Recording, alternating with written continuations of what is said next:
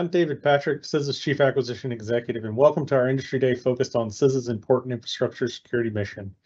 As you heard in the video, it said we do not tape, but beforehand we do tape. So what I want to say is we received numerous requests to record our Industry Days and are pleased to announce that we heard those requests and worked out the technical and legal details so that this live event today can be recorded. And as was mentioned, an edited version will be provided and posted on CISA's YouTube channel in the near future. Unfortunately, we are not able to record the breakout sessions and associated events with this. So please make sure to attend those, as we will not be able to provide those available events in the future.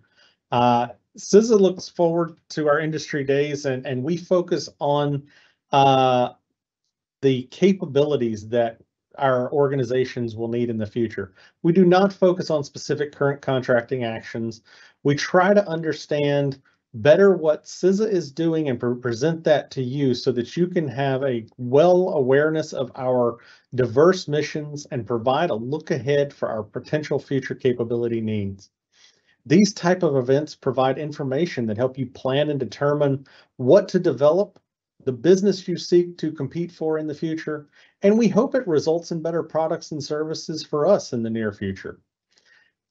In my many meetings with industry, there seems to be some common misunderstandings about what CISA does and does not do as part of its various missions, so we hope to do a little myth busting this week. We hope it helps you better understand what we do and help secure our nation's critical infrastructure in the process. We will make it easier for you to help us secure the future. In today's live event, you will hear from senior members of the Infrastructure Security Division, including Deputy Executive Associate Director Steve Harris. By the way, Steve, I have to say, has my favorite job title acronym, The Dead. It seems like it should be a wrestler or a comic book hero or character, which honestly, I guess is probably appropriate since his team is kind of superheroes when it comes to securing our nation's critical infrastructure. Anyway, the IST team will provide information about their mission, the capabilities they have, and look to build upon in the future. In our follow-on breakout sessions throughout the week, subject matter experts and requirements owners will participate in more in-depth discussions and Q&A, and I really encourage you to participate in those breakout sessions as they allow for direct interaction with the people who know the most about our infrastructure mission. In addition to today's industry events and our other industry engagements and breakout sessions that you may attend, you've probably heard about our vendor engagement program and how much more engagement we here at CISA are doing with industry. You can reach out to our vendor engagement program and ask to provide capability briefings and product demonstrations to representatives from CISA's various divisions and offices. While these are not tied to or intended to lead to any specific contracting opportunities, the industry capability briefings and demonstrations allow you to showcase your products and services to the requirements owners and SMEs of CISA, while it also helps us gain a better understanding and awareness of the marketplace and supports our SMEs in developing potential requirements for their future contracting activities. These briefing opportunities are very popular. We get lots and lots of requests for them.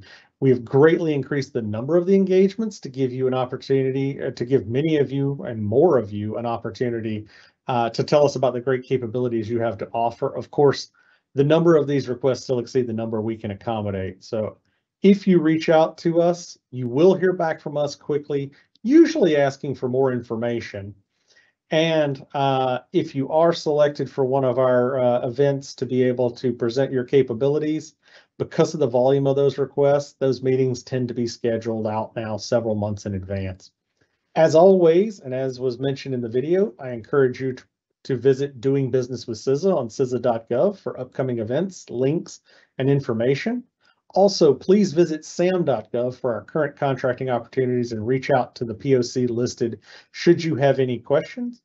And you can also visit the Acquisition Planning Forecast System to view potential future contracting opportunities. And if you have any APFS inquiries that are specific to CISA, please send those to apfs-inquiries@cisa.dhs.gov, and we will post that link to the chat shortly. And finally, I want to take this opportunity to thank our presenters, the team who coordinated this week's event, and for all of you for attending. Now, please join me in welcoming ISD Deputy Executive Associate Director, Steve Harris to the virtual stage. David, thank you so much for the introduction, and thank you to you and your team for the partnership in setting up the Infrastructure Security Division Industry Day. To those of you that are joining us virtually, thank you for taking the time to learn more about the infrastructure security mission and our division. We very much look forward to opportunities for future partnerships. The Infrastructure Security Division leads the coordinated effort to reduce risk posed to a critical infrastructure. CISA's strategy and mission requirements are happening during an era of profound change in threat and risk, and we're going to talk a little bit about that today. These shifts are reflected in our priorities for the infrastructure security mission, and I want to walk through those very quickly here. Terrorism and targeted violence, heightened nation-state threats to critical infrastructure and national security, as well as catastrophic natural threats and climate change. For priority one within the security mission, our first priority is responding to the threat of terrorism and targeted violence. Recent reports such as the Office of the Director of National Intelligence 2023 Annual Threat Assessment Report highlight how real this threat of terrorism and targeted violence is. The U.S. Secret Service National Threat Assessment Center's Mass Attacks in Public Spaces 2016 through 2020 identified 173 incidents in which 3 or more people, not including the perpetrator, were harmed during an attack in a public or semi-public space in the U.S. Improvised explosive devices, IEDs, are an enduring and global threat and are a common tactic in terrorism and targeted violence. Bombing activity in the U.S., including the Nashville bombing and other related incidents, are increasing as a part of broader threats. And you'll hear more about this today as well. Priority 2 is the heightened nation-state threat to critical infrastructure. Our present national security environment is defined by global competition among near-peer rival nations who have demonstrated U.S. critical infrastructure remains an attractive target. The 2022 National Security Strategy, as well as the 2022 National Defense Strategy, emphasize the need for anticipating and defending the nation state against attacks against our critical infrastructure. For CISA and DHS, this means an increased emphasis on joint civil-military cooperation and coordination, on identifying critical infrastructure, assessing vulnerabilities, and developing security solutions that strengthen the backbone of American life. In ISD, we're focused on building robust tools that will support that work. Harmonizing defense and homeland security planning and operations is challenging work, and this is what we consider to be a growth area for ISD in coming years. Priority 3, infrastructure resilience to catastrophic natural hazards and climate change. This is an area to better understand this challenge where we are providing voluntary assessments of specific critical infrastructure that identifies a range of security and resilience issues that could have regional or national significant consequences, and then using this information to be able to make the best decisions. We are intent on aligning our work to these priorities, ensuring that we have a close connection between our work with all of you and the national security of the United States. These priorities align to our key statutory imperatives: identifying, prioritizing critical infrastructure, developing mitigations for security vulnerabilities, assessing and analyzing critical infrastructure, sharing information and intelligence, and coordination with government and industry. Next slide, please. The Infrastructure Security Division, where I serve as the deputy, has a specific responsibility for the security and resilience of the nation's critical infrastructure. We're organized around 7 subdivisions, which we will discuss in greater detail later in the presentation today. We have 4 core capabilities that we bear to drive the achievement of ISD's mission and the nation's security and resilience goals. That is assessments and analysis, security resilience and operations, expertise and guidance, and capacity building. Next slide, please. The infrastructure security risk environment, as I mentioned earlier, we're operating in an era of profound change in threat and risk. Unconventional threats, including strategic competition with near-peer adversary nations, intelligence collections, foreign influence, and increasingly dominate national security concerns. Terrorism and targeted violence, persistent cyber threats, expanding exposures to natural hazards and climate risks, and a host of emerging techniques and tactics are driving necessary changes to the way we must work together to solve security challenges. We are intent with working with industry to focus on this shift towards confronting often unfamiliar and new threats as they emerge. With that, I'd like to turn it over to Daniel Abreu from the Security Program Subdivision. Thank you, sir. Appreciate it. Good afternoon, everyone. It's a pleasure to be on the call today. As Mr. Harris mentioned, my name is Daniel Abreu, and I am with the Office of Security Programs. I had the opportunity to participate in this event last year, so hopefully many of you had a chance to hear from me and some of my colleagues then as well. But I'm going to go over some of the who we are and what we do type of information for security programs, quite in a bit of a lightning speed to be respectful of your time and those of my other colleagues who will be speaking. But I'm always available offline to answer any questions as necessary. All right, so going right into it, the first slide that you see here, threats and incidents, it's important to us for a couple reasons. One, it highlights sort of the evolution and the type of incidents that have happened in the homeland just in the last 5 years. But within security programs specifically, what matters to us is that it helped establish who we are and what we do, specifically those incidents in 2018, Parkland and in Pittsburgh. That is when the Office of Security Programs was first established as a task force and then subsequently formalized in 2019. Security programs focuses primarily on public gathering security and federal facility security, with emphasis on domestic violent extremism and targeted violence, some of those areas that Mr. Harris talked about. But those capabilities that we make available are applicable across all sectors. And ultimately, our goal is to build stakeholder security capacity through training and resources to reduce risk. Next slide, please. So simply saying that we do public gathering security and federal facility security and then putting an umbrella of DVE and TV is just too broad. You can do almost anything within that portfolio. So these documents, what we call our foundational documents, just provide some parameters for how we refine our priorities. So whether they're the internal documents like the CISA strategic plan or some of the external facing documents like executive orders, they really help us focus in on what is of most critical need. And then, of course, as Mr. Harris mentioned, we have the ISD priorities and core capabilities to help frame it as well. And critically important, if not most important, the needs of our stakeholders.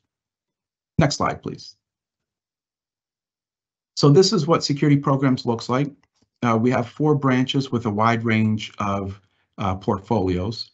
Those that focus specifically on threat areas such as active shooter, vehicle ramming, and the like, as well as broader security planning type of areas that I'll talk about later. And then honing in more specifically on the type of facility such as federal facility security. I'm going to talk about just a few of these in terms of our portfolios. But as Monique mentioned, tomorrow there's a breakout session. And just as a cheap plug, strongly recommend if you have an opportunity to participate in the one that my colleague, Susan Schneider, is going to be providing, which will go into greater detail on 2 of our portfolios, active shooter preparedness and what we call non-confrontational techniques. Next slide, please. All right, so active shooter preparedness, this is a flagship program for security programs, and I would argue to some capacity, in some extent, CISA-wide. It's a very highly requested set of capabilities by our stakeholders, public and private. The emphasis is placed on the effective development of emergency action plans for organizations, of course, but we also have resources and training that focus on individual actions that can be taken before and during an incident and also following. So the traditional run, hide, fight, but also some other capabilities that we convey as well. We have resources in this capability in 17 different languages. And we did that intentionally to make sure that we can reach into the most amount of communities within the United States as possible. And we've also had some international stakeholders through the State Department and others who have actually adopted some of our capabilities. We've also had Fortune 500 companies use our capabilities almost one for one in their international training programs as well. So in this portfolio, we have in-person and virtual instructor-led training, and then we also have a pretty prominent online presence. And just to give you an idea on the reach for this program, since 2020, when COVID began, we've trained more than 65,000 people who are responsible for their organization's emergency action plan development. In the next couple months or so, we're hoping that we can get out from underneath the webinars and be a little bit more active in the in-person engagements. And when we do that, we have a really exciting virtual reality capability that we're going to be launching to further help our stakeholders think through doing workshops. What are some of the actions that they ultimately would recommend or request their respective employees to take during an incident? So they'll have an opportunity to actually immerse themselves in a simulated attack. Next slide, please. So vehicle ramming mitigation is also another important set of capabilities, one that our stakeholders request quite a bit. What we focus on here is supporting stakeholders in assessing potential vulnerabilities, but also providing tangible recommendations through resources and tools. An example of a tool that we put together is a self-assessment tool that we developed in partnership with the Chicago Police Department. And that's a very intuitive, user-friendly tool that you can put in very simple information, and it generates recommended actions and resources that can help inform enhanced security measures that you would apply leading up to a special event. But aside from developing the products and resources that are external facing, we've also been involved in some of the more strategic areas within the department. And that includes a couple years ago when we developed a congressional report that was required by law that assessed department-wide capabilities and recommended further actions to mitigate risk. Next slide, please.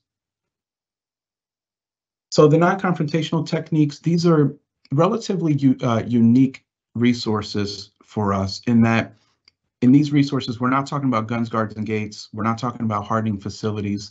We're talking about the softer security skills. And we're emphasizing the utilization of de-escalation techniques to thwart an attack before it happens. So when a potential suspicious behavior is identified, what are the actions that one can take to be able to sort of mitigate that before it materializes? And the other unique aspect of these set of resources is that we focus on not just security professionals, but they can be implemented and utilized by non-security staff. So organizations are able to augment inherently their security through additional non-security personnel. Next slide, please. The insider threat mitigation portfolio focuses on all aspects of what you would think is in the insider threat consideration, and including cyber and physical. And we have everything here, as you see under current capabilities, from comprehensive step-by-step guidance, where we walk from A to Z on how to develop an effective insider threat program for an organization, to tailored quick hit 1 to 2 page products, whether it's for human capital, resource officers, or others that can focus more on sort of specific parts of the program itself. And within all these resources, we emphasize threat management teams to encourage organizations to utilize the majority of their organizations and different disciplines to help enhance what their insider threat mitigation program looks like. We partnered a couple of years ago with Carnegie Mellon to develop a self-assessment tool that really helps organizations go through the process of assessing if they have an insider threat program, how effective it is, and then how to enhance it with very specific recommendations. Next slide, please. So the safety and security planning that portfolio is as vague as the terminology sounds.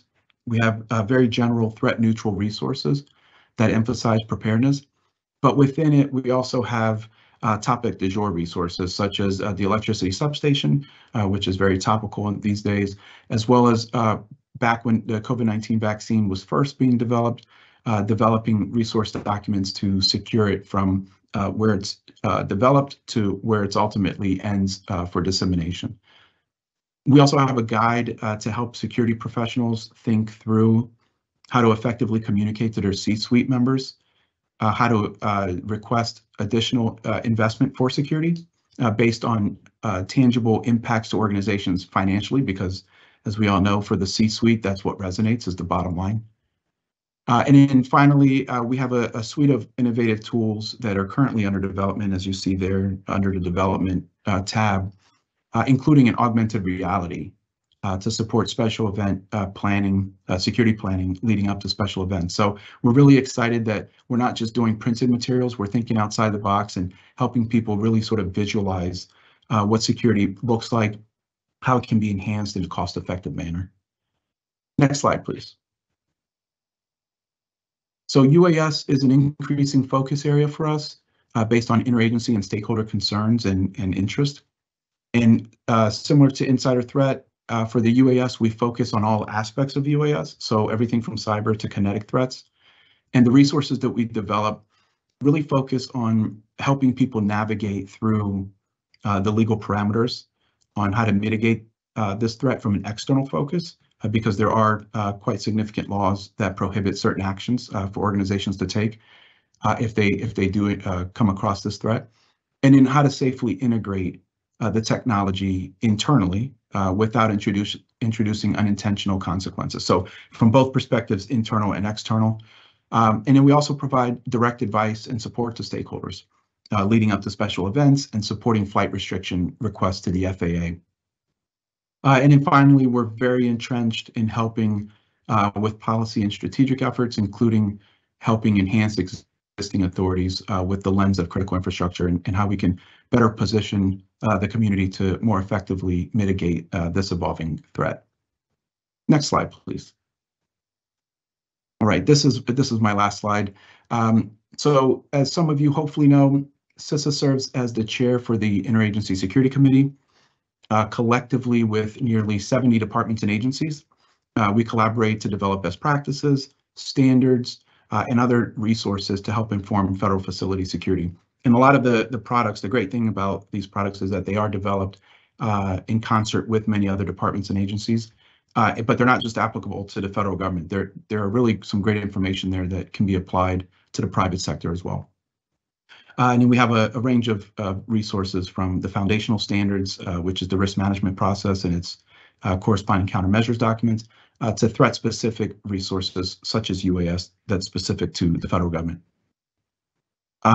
This particular mission was established in 1995 by executive order, so it's that executive order itself is quite a bit dated. So we're actually working through the process of getting it updated so that it could be more reflective on the evolution of the mission and the threat environment itself. So I mentioned I was going to try to be as fast as I can. I will pause here and introduce Kelly Murray, who will discuss chemical security. Over to you, ma'am. Thanks so much. Hi, all. I'm Kelly Murray, Associate Director for Chemical Security here at CISA. And chemicals are vital to the national economy, really to the global economy. They are in literally everything from the toothpaste and the makeup I used this morning, to the computer I've been using all day, to the wine I'm going to drink after work tonight. So it's critical to use those chemicals in our economy, but it's also critical to protect those chemicals in our economy. In the wrong hands, chemicals can and have been used and weaponized in a very significant fashion. That can happen through the theft of those chemicals or diversion of those chemicals and then used at a public event, as Daniel was talking about. That can also be used at the facility itself. And so within chemical security, our mission is to protect against those incidents, those attacks. We do that through a variety of different ways. Next slide. So first, this is my organization. It is not as fancy as Daniel's was, but essentially we work with a variety of folks and specialists across my organization, from those chemical engineers and chemists to our physical security and cybersecurity professionals to training specialists, IT specialists, a variety of different folks that come together to make this mission executable. Next slide. So I'll spend the majority of time here on this slide and just talk about the primary avenues that we protect here in chemical security. So our first and primary goal is to strengthen the nation protection against those chemical attacks. And we do that primarily through the Chemical Facility Anti-Terrorism Standards Regulation, or the CFATS regulation. CFATS is a very nuanced, kind of novel regulation that's been around for just about 16 years now. It is a performance-based and risk-based regulation, which is a little bit different, but in my opinion, the right way to regulate critical infrastructure partners, in that we work very closely with those partners in order to make sure that we are helping them to identify those cost-effective measures that meet the physical and cybersecurity requirements that we put on them. And this is done then through this partnership model of a regulation, which again is kind of a novel approach. We currently regulate about 3,300 facilities across the country, all within the nation. And those companies vary, again, from the primary chemical manufacturers and distributors, from food manufacturers and wineries and breweries, hospitals, education systems, a wide variety of different companies that are actually regulated by this program. And we work very closely with them to help them then implement these different physical and cybersecurity standards. After 16 years of developing the CFATS program, we realized that we have a lot of lessons learned that could be applied further than the 3,300 facilities. So we developed back in November of 2021 our ChemLock Voluntary Chemical Security Program. So this program is more broadly utilized on a voluntary basis, but is really developed based on our best practices from the CFATS regulation. As I said, about 3,300 facilities are regulated by the department by CISA. We have more than 40,000 facilities that have submitted their chemical inventories to us. And we have even more facilities that have dangerous chemicals in just smaller quantities or concentrations, or specifically exempt from the regulation. So the ChemLock program was built in order to take all of those great physical and cybersecurity best practices and provide new resources on a voluntary basis to this larger community. We have a group of different tools and services that we've started piloting since November of 2021. We're offering chemical security training, both a basic and advanced training. We're offering exercises that are off-the-shelf exercises, as well as in-person exercises that can be conducted. On-site assessments and assistance that can actually host at a facility, walk around that company and help them to identify the best practices for their physical and cybersecurity posture, and then resources and resources and resources. So a variety of different flyers, fact sheets, security planning guides, and templates that these different companies can utilize in order to enhance their security on a voluntary basis. So something we're really excited that takes the CFATS goal and really amplifies it even more through our ChemLock program. Our third goal is specific to ammonium nitrate, and it is a point of sale regulation that we are in the process of standing up. We received this statutory authority for a point of sale regulation, and we are getting close to trying to publish a supplemental notice of proposed rulemaking. It's currently listed on the unified agenda of September of 2023 for publishing. And this is a very nuanced, very specific and targeted regulation that again affects the sale and transfer of ammonium nitrate only. And the last one is all about outreach. As I said, we're a different kind of regulatory authority, and now we're working in that voluntary space as well. And so we really leverage our partnerships with our stakeholders, both in industry as well as in the federal, state, and local government, to help us get the word out about chemical security, help us enhance and identify those best practices, and work together to solve that chemical security issue nationwide, and really work globally as well. We are the co-implementers of the Global Congress on Chemical Security and Emerging Threats as well. And this is an opportunity for us to learn from other countries and to share what we've learned with those countries, again, to really enforce and globally impact chemical security. And that is all I have for today. I will turn it over to an amazing mission space of School Safety Task Force and Lindsay Burton. Lindsay, over to you. Great, thanks so much, Kelly, and good afternoon, everyone. As Kelly mentioned, my name is Lindsay Burton, and I am the Acting Associate Director for CISA's School Safety Task Force. I'm really excited to be here today to share information about our program. So, as you can see on the slide, it includes an overview of our mission and aligned focus areas. So CISA established the School Safety Task Force to support the federal government's efforts in strengthening the safety and security of K-12 schools across the country. We support schools by developing actionable and tailorable resources, educating the K-12 communities on school safety issues, threats, and hazards that they may face, and by equipping communities with the knowledge and resources they need to strengthen school safety. And within that includes designing school safety resources and guidance with a particular emphasis on building the capacity of K-12 schools and districts to protect against and mitigate security threats and risks, conducting outreach to the academic community to build awareness and promote vigilance, and then coordinating federal efforts with other departments and agencies that have equities to this space. I think it's important to understand and recognize that schools really do have unique needs, challenges, and considerations when it comes to safety and security. These circumstances really require us to look at school safety differently than maybe some other public spaces. It also drives the need for a really holistic approach to the issue. Next slide. So this slide reflects our current organizational structure, not as fancy as well as security programs earlier in the presentation, but really you'll see we're organized across 4 primary branches. So our communications team, really important to our efforts, and they focus on outreach, education, and strategic communication with the program's key stakeholders. This includes development of regular communications campaigns centered around timely and critical school safety topics. We also have a products team, and they really focus on development of new resources, guidance, doctrine, tools, and training for the education community. This team also manages our research and development portfolio, which focuses on a deeper understanding of the impact of emerging trends and issues on school environments and evaluating efficacy and efficiencies of current school safety strategies, tactics, and practices. We also have a partnership team that leads overall stakeholder engagement efforts within the very networks of stakeholders that focus on school safety, including those at the federal, state, and private sector levels. Next slide, please.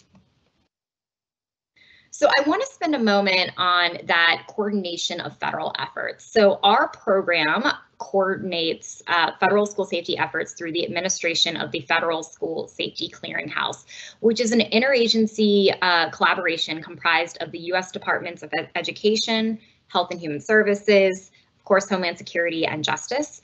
As a part of these efforts, our program manages the clearinghouse's public-facing vehicle, which is schoolsafety.gov.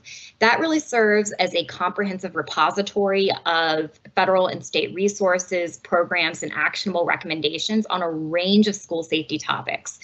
The Clearinghouse Initiative provides a forum for a really comprehensive and whole of government approach that includes regular interagency review of content and best practices, as well as the curation and distribution of resources, guidance, and tools for school communities across the country. At the bottom of the slide here, you'll see the school safety issue areas that are encompassed by the Clearinghouse and schoolsafety.gov. These focus areas really reflect the most pressing topics for the school community, including current and emerging trends or threats. Next slide, please. So this slide reflects key capabilities and features that have been built into schoolsafety.gov based on stakeholder feedback and engagement with school communities, particularly with those that are responsible for school safety on a day-to-day basis within our schools. These capabilities encompass not only the work of DHS, but of course of those clearinghouse agency partners that I mentioned before. So we have 9 core school safety topic pages, which I mentioned earlier, and those house the resources on those range of issues you just saw.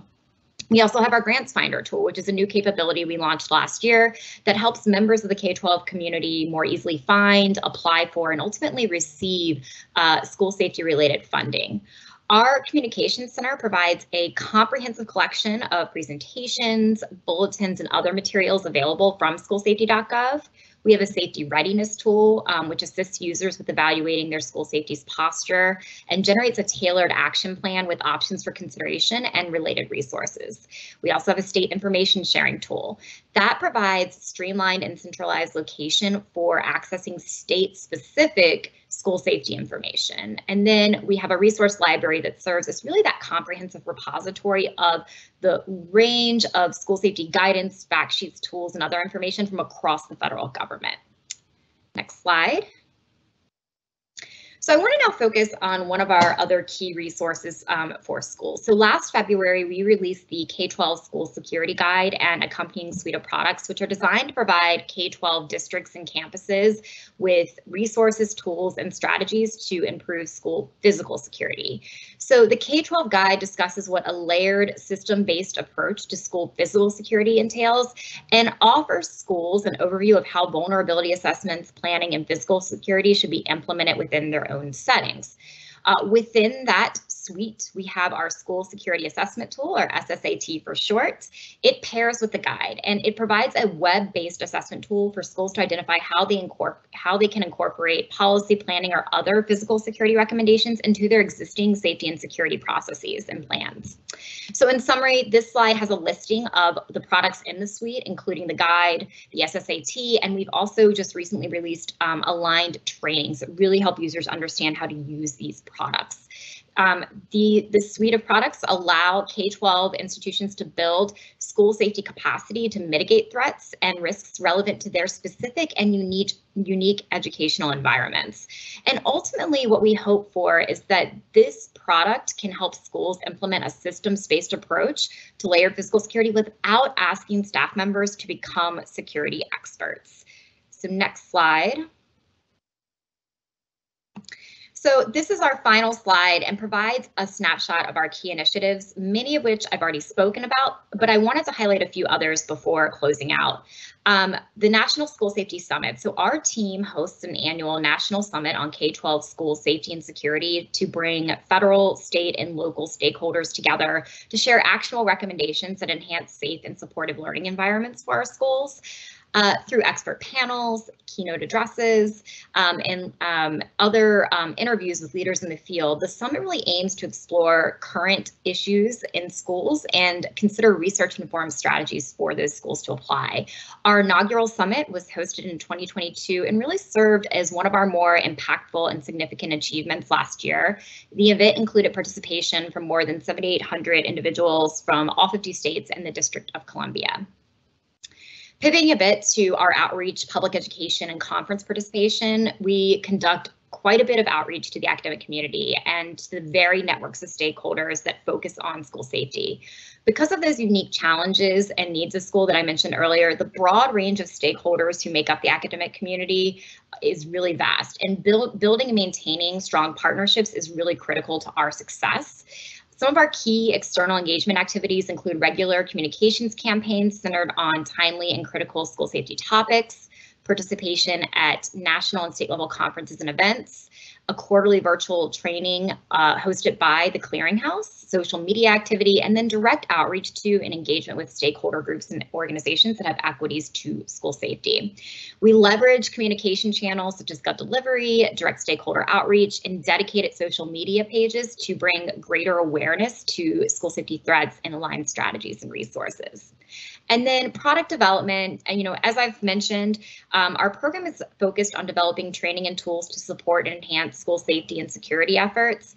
Resources are specifically designed to assist schools in strengthening their prevention, protection, and mitigation capabilities. So in addition to that K-12 guide product suite that I mentioned earlier, we are in the process of developing and deploying products tailored for schools related to bystander reporting and reporting toolkits, the guidance on social media-based threats and responses, and then cybersecurity guidance tailored specifically for the K-12 community.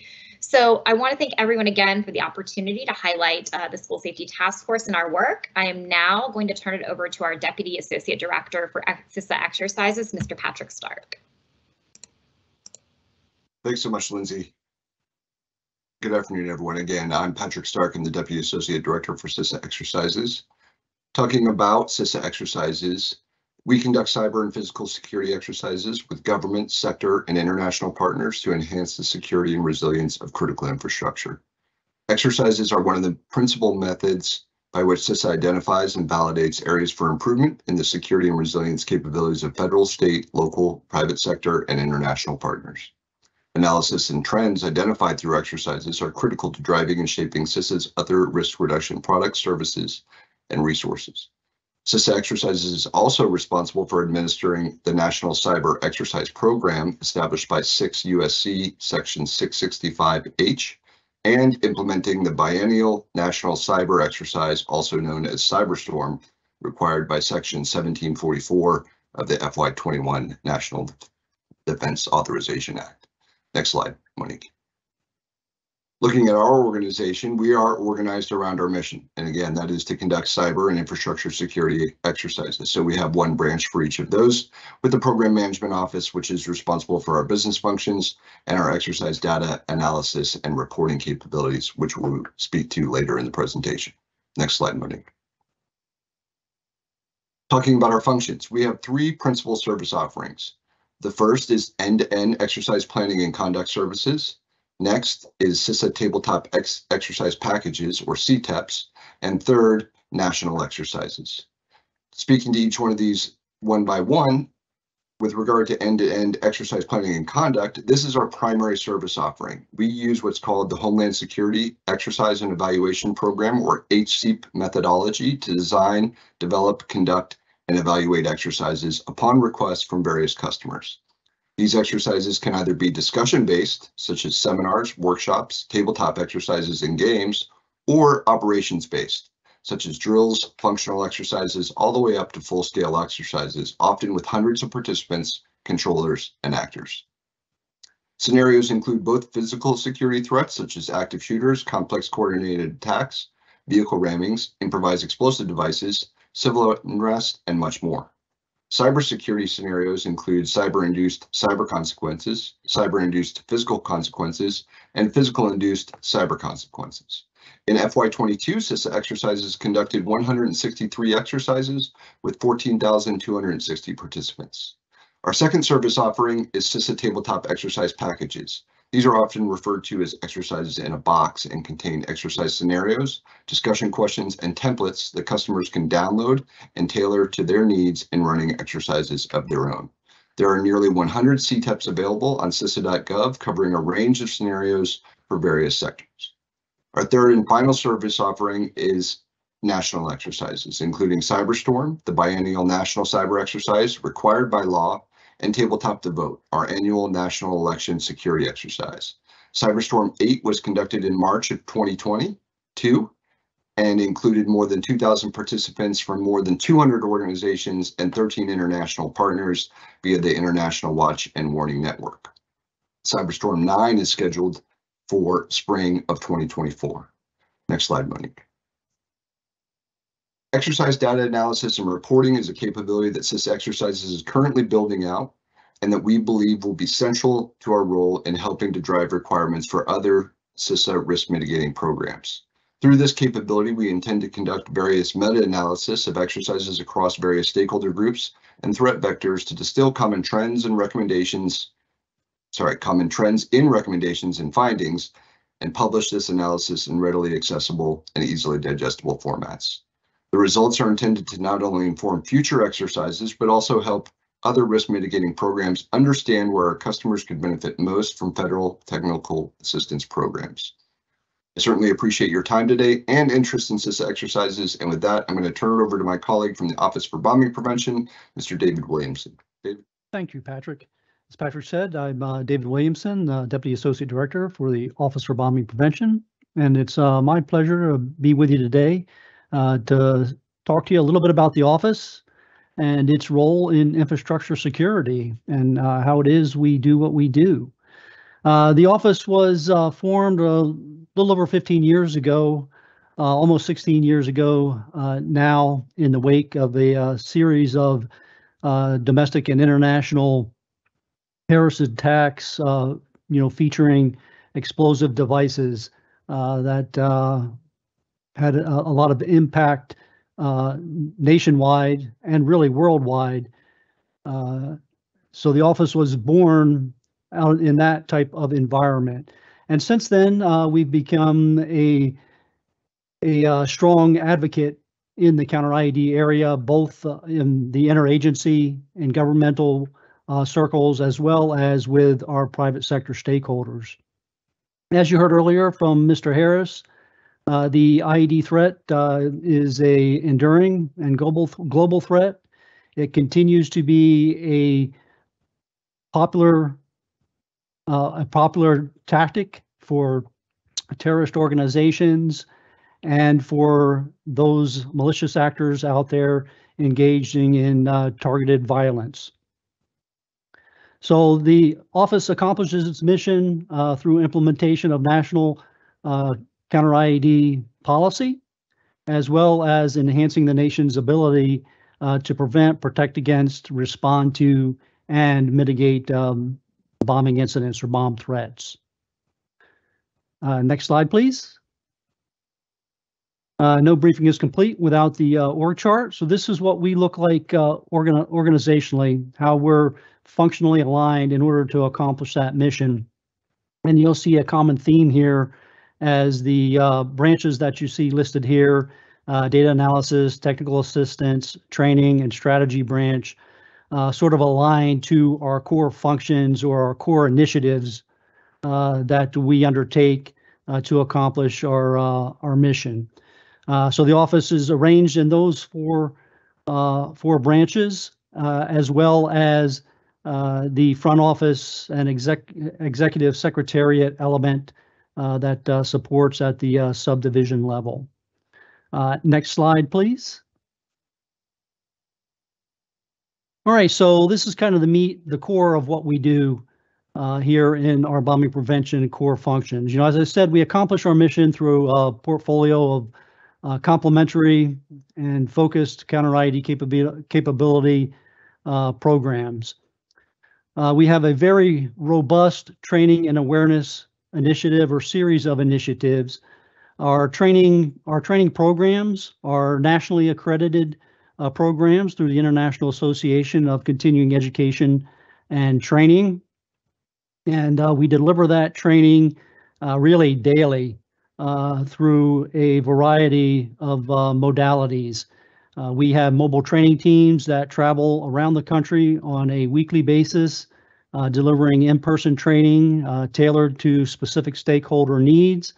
We conduct in-person training in resident at the FEMA Center for Domestic Preparedness, and we do virtual instructor-led training on a daily basis, Tuesday through Thursday, 3 courses each day, open to stakeholders across the nation, as well as independent study trainings. Those 4 categories kind of represent our key formal training initiatives. In addition to that, we have a number of different online how-to short training videos that are topical in nature to address any number of counter IED activities, whether it be bomb threat or bomb searches or that type of thing. The training awareness activity is supported by a very robust learning solutions and curriculum development element that focuses on developing that nationally accredited training that I spoke about, as well as developing stakeholder awareness products and job aids and guides, to help guide both individuals and organizations in their response to bomb threats or bombing incidents. In addition to the training that we conduct, we also operate a very robust and popular Train the Trainer program called the Empowered Trainer Program. That's designed to build an enduring capability at the state, local, tribal, territorial level, and even within our private sector partners, to give them the ability to train OBP training courses to their stakeholders according to their schedules and their needs. So we certify instructors within an organization that then go and then deliver our training using our curriculum, our learning management systems, and all the support materials that they need to do that. The next line of effort that I'd like to speak with you about, our core function, is our information sharing. And sort of at the centerpiece of that is what we call our Tripwire system, which is our technical resource for incident protection. And this is where we share incident information that we collect, analyze. We share that with our stakeholders and at a level that they can access it and provide them some meaningful information.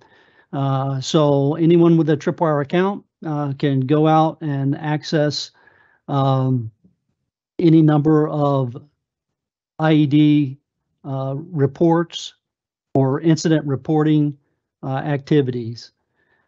We also, within the information sharing branch, also have a interagency intelligence or information coordination mission area there, where we embed members of the OBP team into other counter-IED information sharing entities, for example, the FBI C3 activity down in Huntsville, to facilitate the flow of information between the two organizations, as well as activities like the National Explosive Task Force, so that we can facilitate that transfer of information and keep track of our IED incidents and the tactic, techniques, and procedures that are being engaged.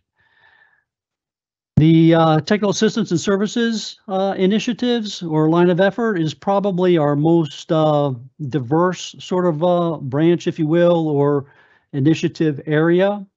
It covers things such as counter-IED capability assessments and planning, where we will actually go out and assess special response units that kind of have an IED nexus or an IED capability. So, for example, your bomb squads, your explosive K9 teams,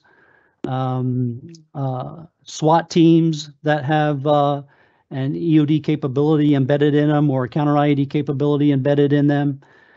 So we assess those capabilities. We also assess jurisdictional and state capabilities, as well as organizational capabilities as well.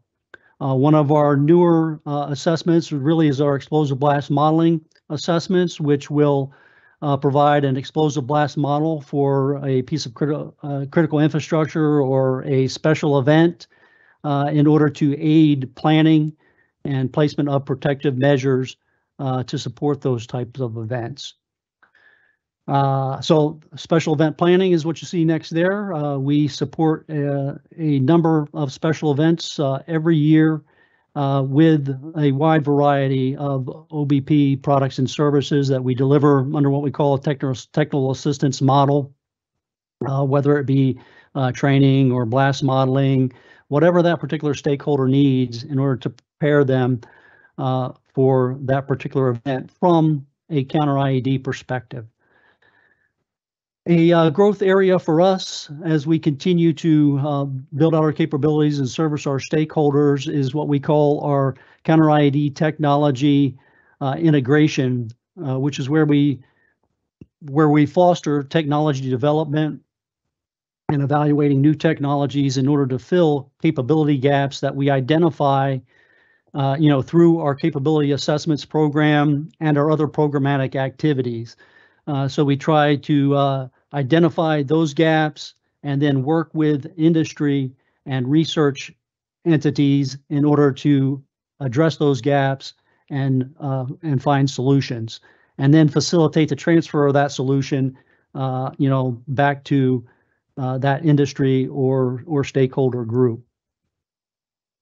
Voluntary explosive precursor chemical controls. The centerpiece for this initiative or activity is our bomb making materials awareness program and our operational activity known as Operation Flashpoint. And this is where we actually have individuals that go out to point of sale retailers that sell products that contain explosive precursor chemicals that can be used to manufacture homemade explosives or build IEDs, to make them aware of the products that they're selling, increase their awareness, and make them aware of suspicious purchasing activities or suspicious activities associated with bomb making or bomb building, and encouraging reporting of those type of activities in order to prevent those types of attacks.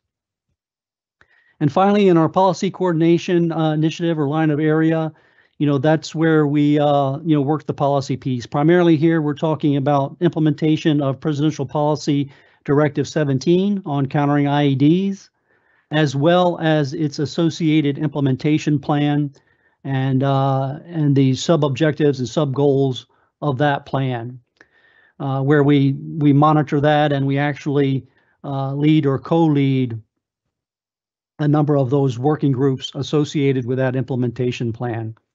We also co-chair the Joint Program Office for Countering IEDs, along with the Federal Bureau of Investigation, in the implementation of and coordination of counter-IED policy across all intergovernmental agencies that have equities in the counter-IED mission space.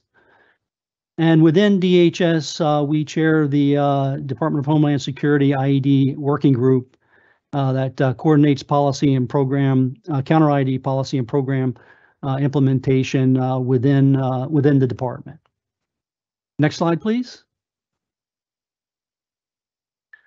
So this one is a little bit busy, but just kind of a quick overview of all the resources that I mentioned earlier. And as stated before, you'll be getting more in-depth briefings on some of this in the coming days. But everything here, from our training that I talked about earlier to our more in-depth services such as explosive blast modeling, are represented here. One of the key aspects of OBP resources, though, is it's what we call preparedness, or it's a preparedness focus, right? So what we like to say is it's focused on left of boom, and that is preparing people for that actual IED event. We do cover, some response and react and that type of thing, but we don't get into, investigation and that piece of it. So we're primarily preparedness side of the house. All the products and services are predominantly free, which is always a bonus, and they are scalable and tailorable. So for example, the training or the capability analysis and the products themselves can be tailored to a particular stakeholder's needs. Next slide, please.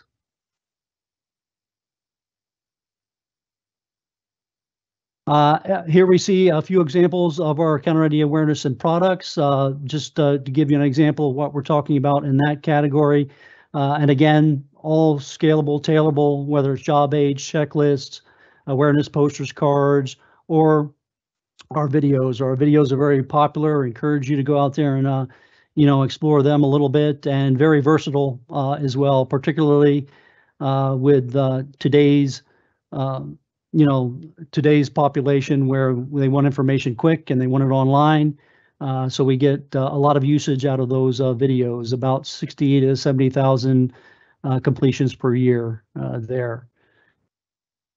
And I believe I am almost out of time, so I will end it there and turn it over to my colleague, Dr. Ryan Donahue, the Associate Director for the Planning and Innovation Division. Ryan, over to you. Thank you so much, Dave. And thank you all so much for attending this afternoon. Like Dave said, my name is Ryan Donahue, and I have the extreme pleasure of serving as the Acting Associate Director for ISD's newest subdivision, Planning and Innovation. We can go to the next slide.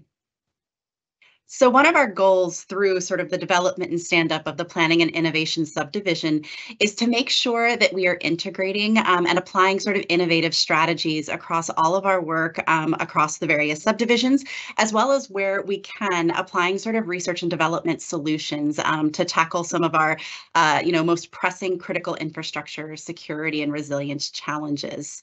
We do this across a number of areas, including some policy topics that don't fit fit neatly into any of the other sort of subdivisions across ISD or across the broader agency. So for example, our subdivision works on a number of strategy and doctrine issues, including the Presidential Policy Directive 21, the updates to that, and also sort of the implementation of the Bioeconomy Executive Order, which includes sort of looking through some of the unique challenges presented by biotechnology and biomanufacturing, and how CISA as an agency, both from a physical security and from a cybersecurity posture, can lean in to sort of provide solutions to those challenges. Our subdivision also works on White House and interagency engagement sort of across the various projects and portfolios that we work on. And in addition to that engagement, we do extensive engagement across state, local, tribal, and territorial communities, academia, and other sort of groups to make sure that we are working to understand common nomenclature, as well as sort of a common understanding of what critical infrastructure data is. We finally, where applicable and where we're able to sort of lean in, try to identify research and development solutions to some of the problems that we're either sort of seeing across our various subdivisions and our own, as well as sort of opportunities that we see across the broader agency space. Some of the other activities that we engage in planning and innovation also include our requirements to make sure that we're doing appropriate strategic planning and review as a CFO Act agency here at DHS. We can go to the next slide. And we'll give you a little bit more information about all of the sort of structures that sit under our required org chart slide. So on the far left, our integrated planning branch really focuses on a lot of that White House and interagency engagement across sort of the policy space. This includes sort of working through and understanding how best to implement the requirements of the CISA strategic plan, as well as sort of leaning into some of these policy spaces, again, sort of similar to the previous slide, that don't quite have sort of a neat home yet, and that the integrated planning branch can sort of leverage their skill sets to make sure that we're sort of identifying what space ISD really occupies in that sort of policy or strategy. Some of the other sort of efforts include sort of the implementation of our annual operating plan, as well as sort of the important sort of performance management operations that really sort of sit within the infrastructure security division space. Our program analyst and information services also sort of captures that performance management element, as well as sort of broader coordination around our information services to make sure that we're really executing on the types of goals and innovative strategies that we'd like to sort of make sure we're implementing moving forward. And finally, our innovation branch is set up under sort of two sections, really, the mission assurance team and then the requirements development, execution, and transition team. The mission assurance team is responsible for implementing and making associated updates to our infrastructure data taxonomy. The infrastructure data taxonomy, I think the version 4 was originally designed and implemented in 2011. And I think we all know that a number of sort of changes have taken place over the past 11 years. And we have a team hard at work to sort of making sure that our sort of, data dictionary for critical infrastructure is really keeping pace with some of those changes, especially in terms of sort of the interconnected risk that we see sort of on an analytics side. So they're doing really incredible work there. They're also working across the critical infrastructure community to make sure that we're able to sort of effectively articulate and provide assistance and service where applicable to help people sort of understand and develop their own capabilities in terms of sort of managing and governing critical infrastructure data. At the same time, we recognize that there are a number of states and localities that have really excellent critical infrastructure data, and we're looking at ways to actively partner to make sure that we understand how people are sort of conceptualizing their authoritative sources for critical infrastructure information. And the requirements development, execution, and transition team is working really hard to sort of, as noted on the earlier slide, provide research and development as well as technology solutions when there are sort of integrated problems either across all of the subdivisions or across the broader agency where an R&D solution might be applicable. They also look at opportunities where there might be ways to innovate policy, sort of working alongside the integrated planning branch to make sure that we're doing sort of complementary policy improvements, as well as making sure that we're having R&D and technology improvements where we need to. We are going to go into a deeper dive on the Planning and Innovation subdivision later this week, so I invite you all to sort of attend that session. But I, at this time, am going to hand it over to Mr. Craig Conklin, who's going to give you more information about the Infrastructure Assessments and Analysis subdivision. Thank you so much. Thank you, Ryan. Appreciate that. As Ryan said, my name is Craig Conklin, and I am the Associate Director for Infrastructure Assessments and Analysis within ISD. If you can go to the next slide, please. Our focus is to really provide critical infrastructure owners and operators and stakeholders across the nation with the ability to make risk-informed decisions on how to improve their security and their resilience. Next slide, please. Here is our organization chart, and as you can see, we are aligned with 4 branches that really mirror the 4 focus areas that we'll talk about in a few minutes. Our Resilient Services branch, which deals with the assessments and analysis of critical infrastructure and the provision of methodologies and tools and frameworks for tackling resilience decisions and assessments decisions on how to improve security and resilience. The second branch, our Information Protection and Sharing branch, deals with the collection, sharing, and protection of what we call protected critical infrastructure information. This is information provided by owners and operators about their facilities that they do not want to get in the hands of folks that could then use it for nefarious purposes. The third branch there is the Mission Systems branch, and this is basically our information technology area, our CISA gateway and our PCI management system, as well as a whole bunch of other capabilities, which I'll describe in a few minutes. And then the last branch on the right is our program training branch, and our focus there is to provide training to CISA's employees, especially those in the field, such as the protective security advisors, and give them the knowledge, skills, abilities, and tools that they need to accomplish their mission in the field. Next slide, please. Here are our 4 IA functions. First off, assessing and planning. What we want to do here is to develop the methodologies and tools for conducting the wide variety of surveys and assessments that we do conduct, and I'll talk about those in great detail on the next slide. We also provide technical assistance to the users of those tools and to other federal, state, local, tribal, territorial officials on how to build in resilience and build in security as they look at improving their critical infrastructure. Going to the right there, Inform, again, this is where we have our PCI program and where we collect, share, and protect the information that is provided to us. We want to make sure that it is not eligible to be FOIA'd, if you will. It's not eligible to use for regulatory or statutory purposes and doesn't get involved in or shared with folks that should not have access to it.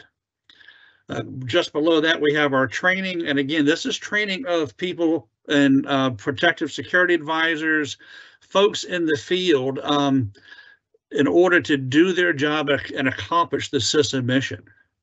And then lastly, on the left there, technologize. Basically, what we want to do is use information technology and to build tools that can really utilize that capability in the field to make the jobs of the PSAs, for example, easier, and to provide a quality methodology and a capability to store information, retrieve the information, and then be able to analyze that information as needed to accomplish the mission. Next slide, please.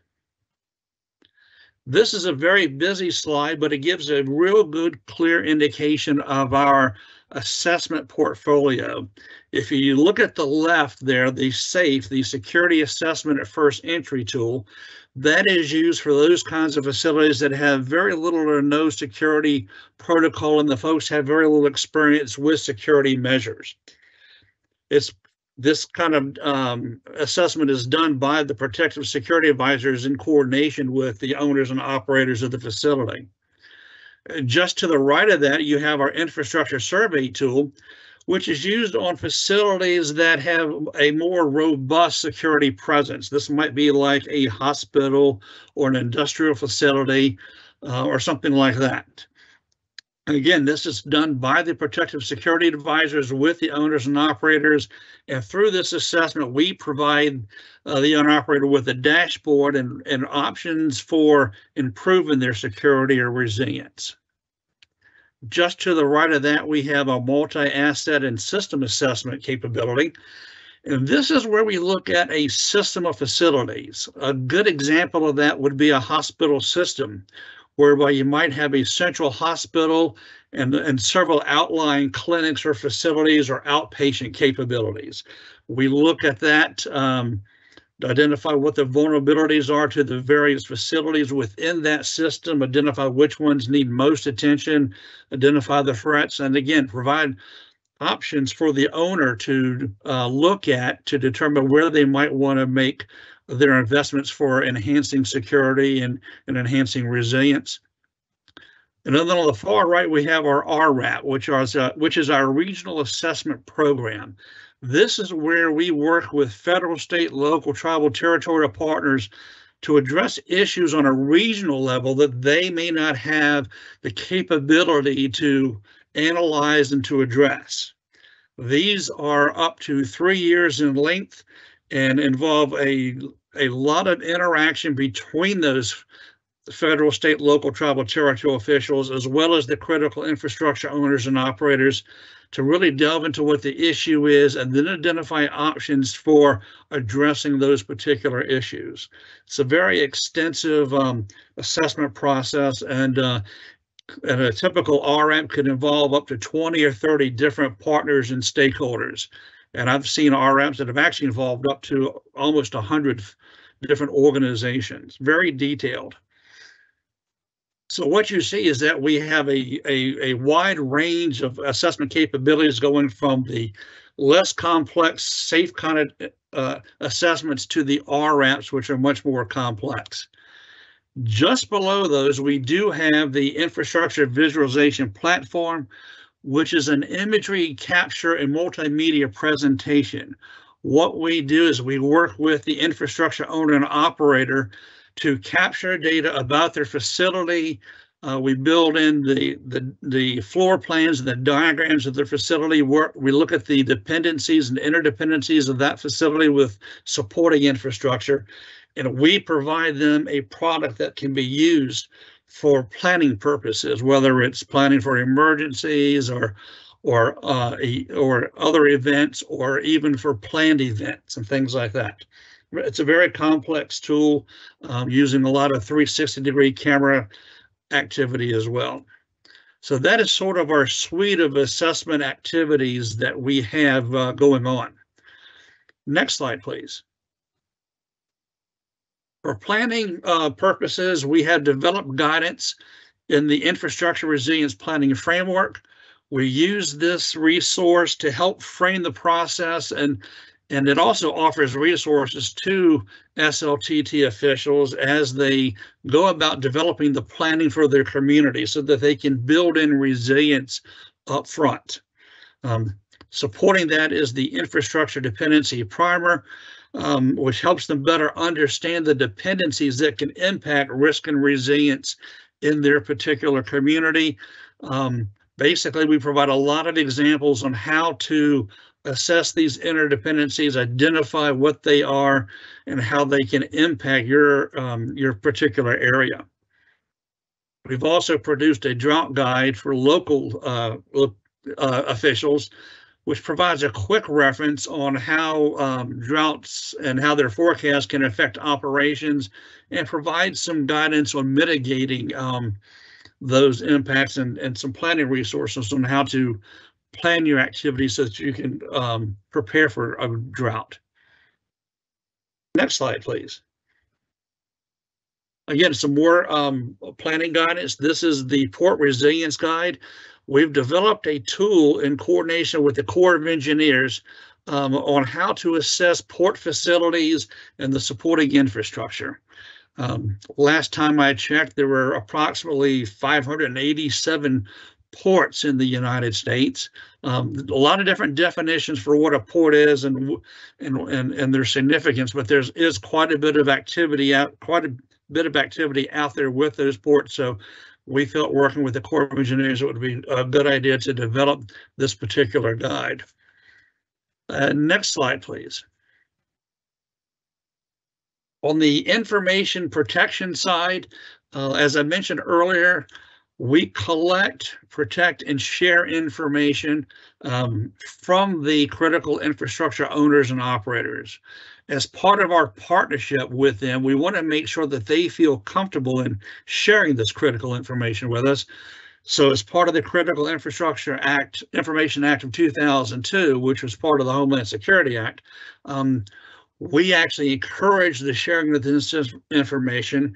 We can legally protect it from submission and protect it from FOIA laws, sunshine laws, and the like. That way, the owners and operators feel comfortable giving us the information so that we can actually use it for their benefit and for our benefit. As the slide shows there, we've got over 4,500 authorized users and 81 accredited entities across all 50 states and numerous federal governments. Very important program and is actively involved in such activities as working with the NFL for this week's NFL draft activities. In fact, we were talking to folks today, a lot of activity with the NFL on the Super Bowl as well as the upcoming draft. Next slide. With regard to the use of the information technology, these next 3 slides will highlight some of the core tools and capabilities that we have within our CISA Gateway. On the survey and assessment side, we store a lot of that survey information on the gateway and use it to develop dashboards and conduct analysis and develop trends and provide information back to the owners and operators for them to use in making risk-informed decisions. We have a dependency and cascading impact analysis capability, which can show how impacts by natural events or terrorist attack affect a particular infrastructure and identifies those dependencies that we are concerned about. The dashboard mentioned there in the bottom right gives the ability for owners and operators to actually play with infrastructure enhancements and see what kind of return on investment they get and how much their security index improves or their resilience index. Next slide, please. We house our PCI management system on the gateway. This is where we have access and control training for the authorized users. It can actually protect the information, validate it, and then disseminate it appropriately so that it's used properly. Another tool I'd like to highlight is the CEDIT tool, the Special Events and Domestic Incidents tool. That tool is used to plan for, respond to, and manage special events and domestic incidents. Next slide, please.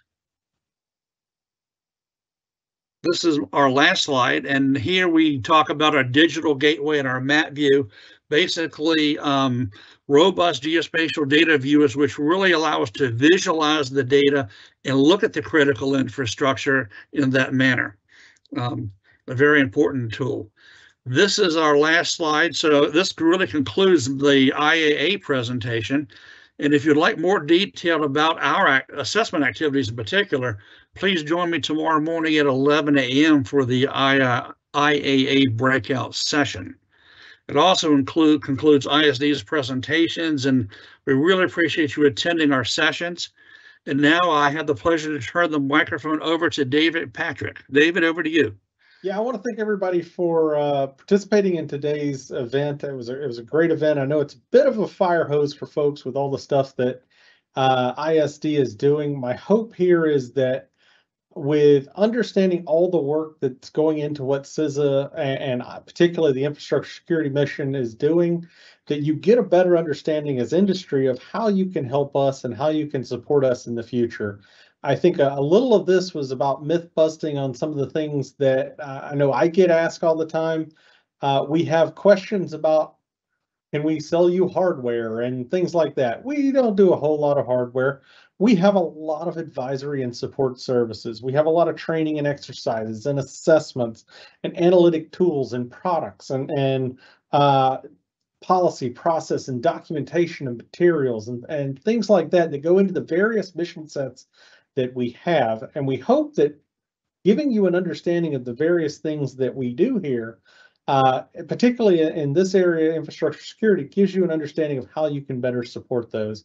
I want to thank the ISD team for all of their work, and of course, all of the stuff that they're going to do the rest of the week in providing you an overview and more information about what they do in more in-depth and question and answer sessions throughout the rest of the week.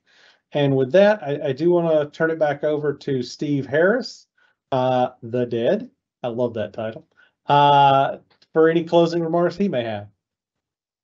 Thank you, David. And again, let me just thank your team for partnering with us to put this together. And again, looking forward to the engagement we can have with all of you that joined us here today. I hope you all found this informative. I am looking forward to seeing some of the questions that come about. And I think, you know, the sessions that we've got today and the following day are going to be very interesting and again, stir a good discussion and dialogue. And that's a key part of this. It's that partnership and relationship that we want to keep going, again, so that you can help us with this ever so critical mission to protecting the American way of life. With that, let me go back to Monique. Thank you. And thank you everyone for participating in CISA Industry Day. We hope you found today's presentations informative. As always, vendors are encouraged to monitor the DHS Acquisition Planning Forecast System, APFS, which provides high-level information regarding CISA's upcoming competitive requirements. That said, it should be noted that CISA continues to update APFS throughout the year as new requirements emerge. So it'll be beneficial for industry to continue to monitor a site during the entire year. Please send APFS inquiries via email to apfs-inquiries@cisa.dhs.gov. Looking into the rest of FY23, please check out Doing Business with CISA at https://www.cisa.gov, Doing Business with CISA. For more information regarding additional upcoming virtual industry days. Also, industry engagement team will host several 30-minute weekly vendor-focused sessions for specific capabilities to ensure CISA staff have a chance to learn more about the innovative work being done in the wider market. You may contact the industry engagement team at CISA vendorengagement@cisa.dhs.gov. And please join us tomorrow on Wednesday 26th and on Thursday 27th for the breakout sessions presented by ISD subject matter experts, where they will present these topics that are on the screen and answer your questions. And again, thank you so much for attending today's Industry Day event. This concludes today's main event session. We hope to see you tomorrow.